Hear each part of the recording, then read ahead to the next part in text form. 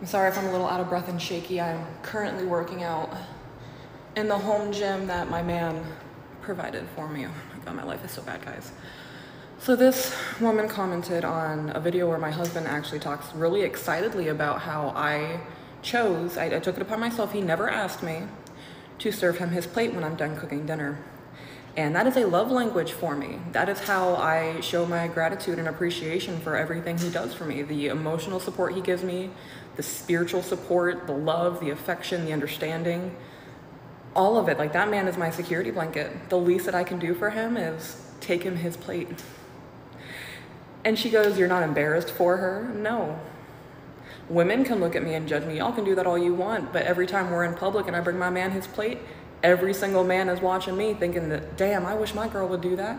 My man has been told by several people in our life, "I can't believe your wife brings you your plate, bro. You're so lucky."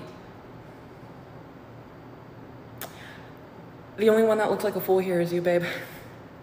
You're really out here judging two people who are living their best lives and they're happy. If it's something you don't want to do, cool. I'm not going to judge you for it. You show your appreciation other ways to your person. I'm not going to sit here and say that you look like a fool because you don't bring your man your plate. You out here, you're the fool, actually, in this scenario. If anybody is a fool, it's you.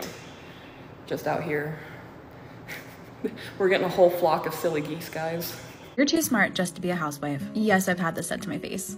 Everyone wants to make the world a better place, but for some odd reason, serving our families is not considered doing that. The home is ministry. All the little things we do day to day matter, if not eternally matter. Putting the needs of others in front of our own is honorable. A question I ask myself often is, what legacy of servanthood am I modeling for my family and my children?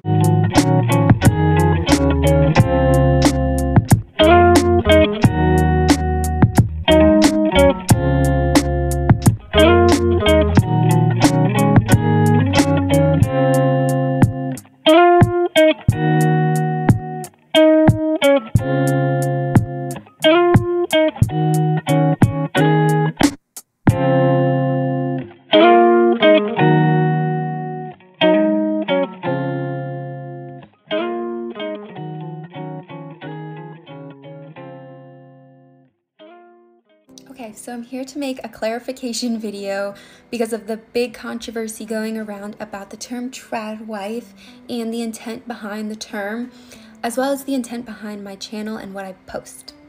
If you are not familiar with the term TradWife, it is a woman who chooses to live a more traditional life with ultra-traditional gender roles. So the man goes outside the house, works, provides for the family.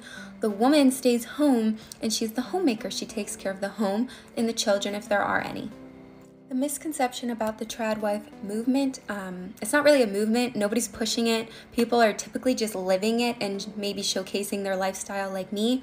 And we believe our place, specifically us as individuals, believe our purpose is to be homemakers. It doesn't mean that we are trying to take away what women fought for.